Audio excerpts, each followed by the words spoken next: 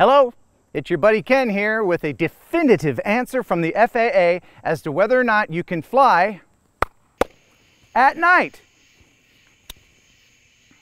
I sent off 2 letters to my friends at the FAA, Rocky Davidson in Nashville and Johnny Victory in Memphis. And I asked them 2 questions. 1, can you be a Part 107 holder and a hobbyist simultaneously and flip back and forth? And 2, can I get a definite answer on the whole flying at night thing? So let's shed a little bit of light on this situation. That's a lot better and a lot warmer, a lot brighter as well. So here we go. Let's find out once and for all from the good old FAA as to whether or not we can fly at night.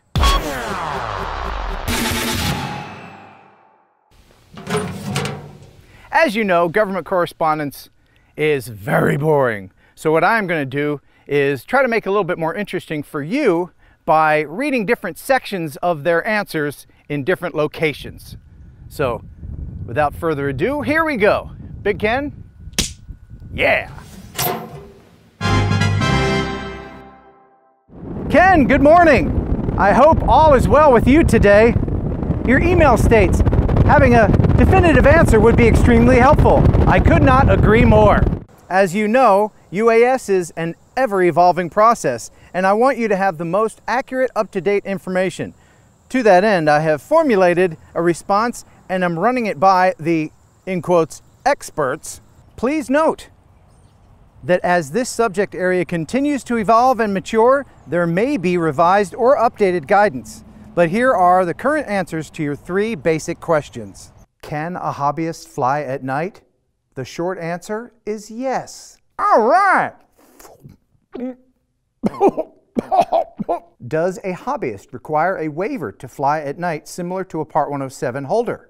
No, there is no rule associated with night flying for hobby or recreational flying, and therefore no ability or requirement to waiver anything. Can a remote pilot individual fly in accordance with the special rule for model aircraft when not operating for hire? Yes. An RPC holder, remote pilot certified, may do so when flying for hobby or recreational purposes that are not in furtherance of a business. Not in furtherance of a business. As your email alludes to, the public finds the information difficult to find. And when they do find it, it can be confusing. For example, the requirement, 14 CFR 101A-52, to fly within visual line of sight of the person operating the aircraft, could lead one to conclude that flying at night would make this virtually impossible. Additionally, 14 CFR stipulates that aircraft flown for hobby or recreation must be operated in accordance with a community-based set of safety guidelines and within the programming of a nationwide community-based organization. One such organization is the Academy of Model Aeronautics, the AMA, whose guidelines state night flying requires a lighting system that provides the pilot with a clear view of the model's altitude and orientation at all times. Handheld illumination systems by themselves are inadequate for night flying operations and must be supplemented with other lighting systems. However, having said this, I was advised that the short answer to non-Part 107 night flying is that it is not prohibited. That's kind of a double negative. That means it's okay. No ifs, ands, or, you know. I hope you find these answers useful and look forward to hearing from you in the future, should you have any further questions or inputs for us. Respectfully, Johnny C. Victory. Dear Ken, your questions to the Nashville FSDO were forwarded to the FAA Office of Communications and answered by the UAS Integration Office. Please attribute anything you use to the FAA or an FAA spokesperson. You got it. Of course, Part 107 holders must get a waiver to fly at night. But my question is, do hobbyists fall under the same criteria? If you're a licensed pilot, but you're not flying at the time for money, can you fly at night without a waiver? Can a hobbyist that is not a commercial pilot fly at night? There are those who say that they can fly at night in accordance with special rule for model aircraft, Public Law 112-95, Section 336.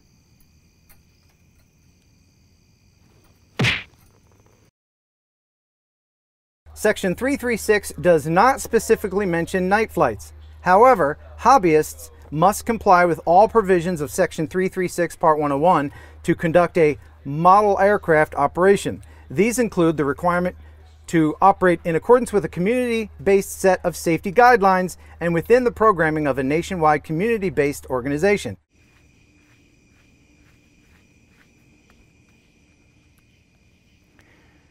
The most prominent, but not the only set of safety guidelines, is the Academy of Model Aeronautics Safety Code. You should check with them to determine their guidance on night flying. Also, is it possible to be a Part 107 holder and still fly as a hobbyist, or does having a certification preclude one from being able to choose between the two?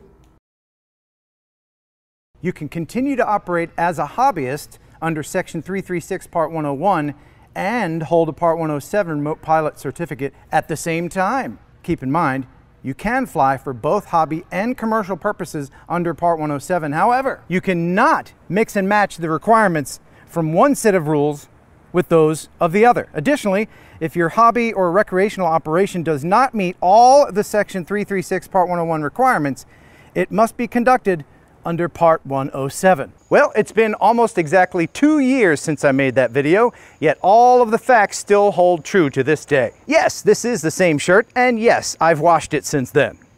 Probably twice. I stand here on the steps of the Carroll County Courthouse in Huntington, Tennessee with my laminated 14 CFR Part 107.29 Daytime Waiver. I'm very proud of this. There's only, according to the FAA, 4,542 of these issued in all of the United States. Now, of course, there is a provision that allows you to hide your information, so maybe not all of the waiver holders are listed. And so now with the waiver, I'm legally allowed to do this.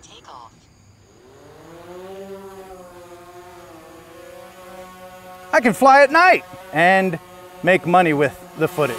There's not a lot to see here in small town USA, but at least it's legal. I have had opportunity to do some great filming at night.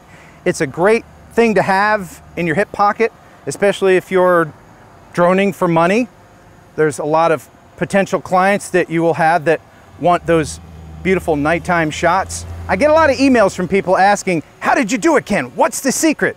Well, there's not really a secret other than to be very diligent and careful as to what you put in the application, because the FAA, after all, is a government agency and they want you to dot all the I's and cross all the T's and cross all your I's and all that stuff. So the first tip is to go over your application very carefully and make sure you get it right the first time. The second tip is, if you live in a big city, don't. I really believe that it helps your application process to be in a small town. This is just my hunch, but I think the FAA likes to spread out the daytime waivers, so if there's more people applying for them in a larger city, they will probably, in my opinion, opt to grant waivers to those in different areas, smaller towns, like this one that you're seeing before you. So if you live in a big city, maybe try using the address of a friend who lives in East Jabip or somewhere. That might help you. The other tip, and again, this is just conjecture, it's just my opinion. I think it helped me when I put on the application that I was going to be using my drone to help out local search and rescue. I think that helped me. It may help you. I wouldn't lie about it, but leave yourself open to authorities in your area to have access to use of your drone, and that may help you with the application process. Again, I'm going to put some links in the description, some helpful links, some sample applications, and a few FAA links that may help you. Thanks for watching. Thanks for subscribing. I really appreciate it. Until next time, buh and